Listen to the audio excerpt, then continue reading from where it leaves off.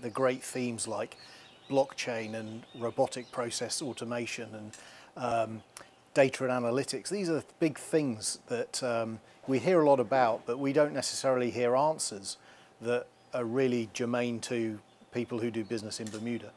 And so that's why the agenda was set up, and the take-home for me is that we are relatively underdeveloped in each of those areas, really.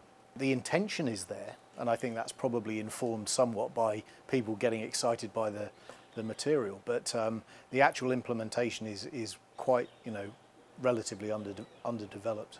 I mean, some of the major players, international business, are putting their toe in the water, and some of it even implemented and experimented, but I wouldn't say large-scale fintech has hit Bermuda yet. Why is that?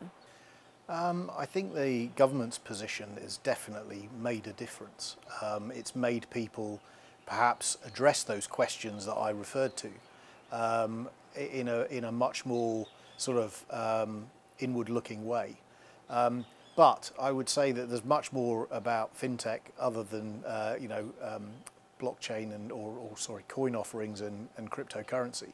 The use of blockchain, which is a technology that underlies coin offerings, is one that has profound potential operational benefits, and yet it is still relatively undeveloped here in Bermuda. I don't think there's any one sector that's really grasped the opportunity yet. Why is that? I think a degree of inertia. The business models in Bermuda are relatively settled. There has been disruption in certain sectors over the last 10 or 15 years, but they haven't been technology driven. At this stage, do you think that there is an actual danger in fintech being underdeveloped here? Although we're a small island, we have large businesses here, and they operate on a global stage, and there is a danger that their competitive position may be eroded if they don't adopt technologies which are genuinely relevant to them and their customers. Yes, I would say that there's a danger. Is it an imminent danger?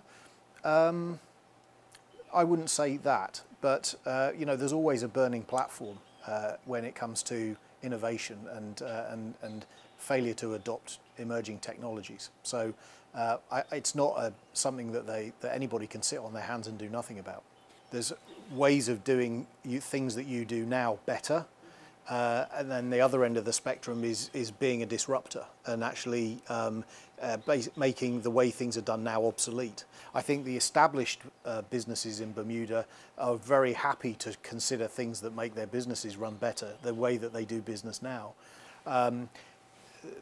Disruption, I think you're more likely to see that through new entrants to the market. I mean, there are some innovators in the established business community, but I think of its nature, the small, nimble, new entrants to the market are the ones that are going to be the disruptors. So I think what the government are doing is trying to bring new business to the island.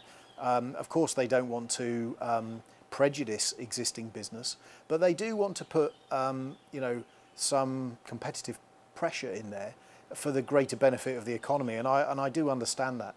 Obviously there needs to be balance, and we will see how that shakes out.